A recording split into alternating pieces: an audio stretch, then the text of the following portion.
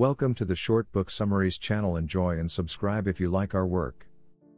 As it was in Anna Karenina, Madame Bovary, and Othello, so it is in life.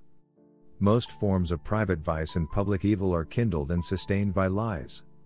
Acts of adultery and other personal betrayals, financial fraud, government corruption, even murder and genocide, generally require an additional moral defect, a willingness to lie. Harris' writing here is so clear and elegant that it might be easy for one to mistake his ideas as simple. However, while lying can be read in a sitting, it can be mulled over for a very long time. The ideas that linger are of the power of honest speech. Of his lie-related proposals, however, the most compelling is the destructive nature of the white lie, the one we tell out of compassion or embarrassment.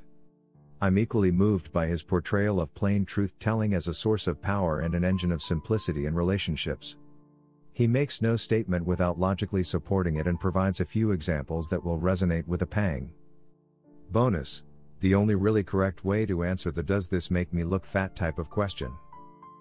I think it's an essential topic at a time when we've acquired so many social personas, masks, for our complex lives and, unfortunately, a little lying here and there is seeming much less shameful than it once was. Much of this short book resonated deeply with me. I believe the world would be a different place if everyone was completely honest, even with the small social lies we tell to spare the feelings of others.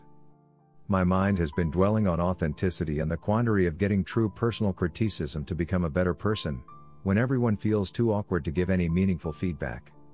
Yet I don't want to go through life criticizing others with my personal opinions. Sam Harris provided interesting discussion on this issue without giving advice except that, in his opinion, it is always better to tell the truth, come what may.